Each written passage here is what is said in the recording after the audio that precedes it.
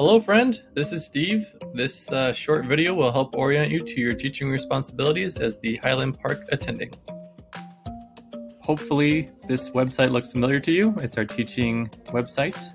If you ever need to access this video again, you can just go to Orientation Tools and then click on Highland Park. The video lives here. There's also a link to the floor handout, which is just a quick summary of some of the highlights about the rotation. And then there's also a link to some teaching articles and videos here. Your Highland Park teaching team is composed of 1 teaching attending and 1 Rosalind Franklin PA student. Here is a sample schedule for the day. At 10 a.m. you will receive sign-up from the outgoing pediatric hospitalist. At 11 a.m. the PA student will arrive and will text you or come find you in the office. They can use the sleep room down the hall to store their things for the day. At 11 a.m. we usually review the census with them. Then they can see any new consults. You can also give them an article to read about for a teaching topic and have them eat lunch. You can also review the teaching topic with them when they're done reading the article. At around 3 p.m. We can do afternoon newborn rounds. As the PA student gains experience, they can do this independently and give discharge teaching to families and also make sure that they've made their follow-up appointments.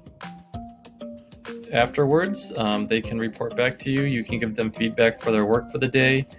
They can stick around and attend deliveries if there are any. And then around 7 p.m. Typically we'll send them home.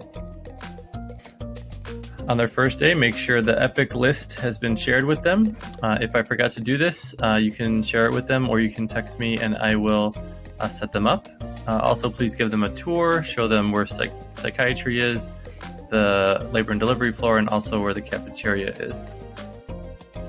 For teaching on their first day, please give them the green NRP book on the bookshelf and have them read lesson 3, and then review with them the steps of initial resuscitation. Also have them mark the calendar posted in the workroom with the days they'll be absent. They'll continue to update this throughout the rotation. With regard to teaching, I think it's helpful to think of yourself as a coach who's trying to help a learner get better.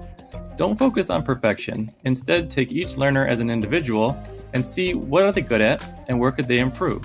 Then give them specific things each day to work on so you can see improvement during the time that you're together. Feedback is your key to seeing improvement. Ask the learner each day what are the things that they would like to work on and receive feedback on.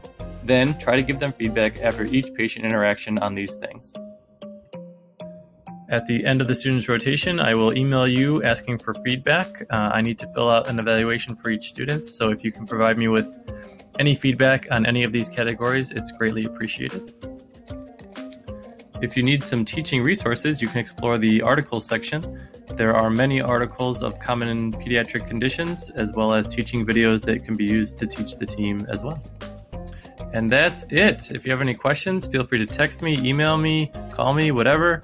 Hope you laugh a lot, teach a lot, and have a great time.